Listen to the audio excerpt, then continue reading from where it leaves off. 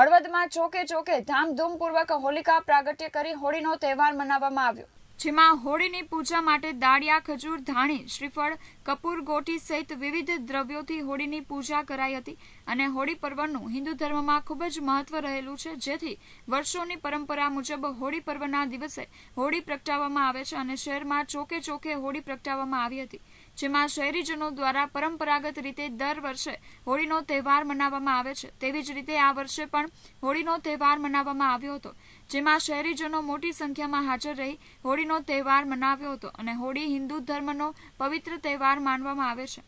અને ફાગણ સુદ પૂનમ એટલે હોળી અને ત્યાર પછીનો બીજો દિવસ ધૂળેટી તરીકે ઉજવવામાં આવે છે અને આજે હોળીનો પવિત્ર તહેવાર છે, ત્યારે આસુરી શક્તિનો નાશ કરી દેવી શક્તિનું સન્માન કરવું એટલે હોલિકા દહન અને એક લોકવાયકા મુજબ ભગવાન વિષ્ણુના અનન્ય ભક્ત એવા હિરણ્યકશ્યપના પુત્ર પ્રહલાદને મારવા માટે તેની ફોઈ હોલિકા દ્વારા તેને ખોળામાં લઈ અને છાણાના કરેલા ઢગલામાંથી બેસી જીવતી સળગાવવામાં આવી હતી, પરંતુ આ સમયે હોલિકા બળીને ભસ્મ થઈ જાય છે,